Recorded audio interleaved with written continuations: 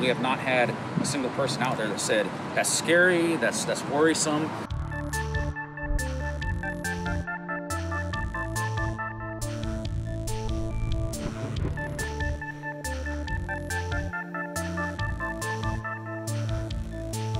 Because a walking robot, it looks so futuristic. Most people are applying notions from science fiction to what the robot's doing.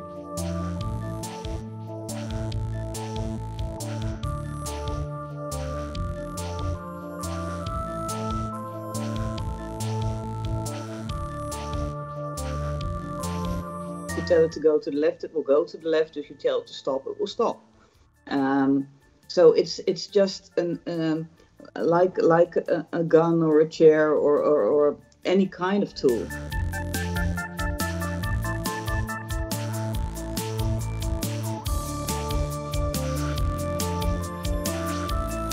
Robots have a very significant feature that lots of other AI devices don't have, namely they can be photographed or made videos of.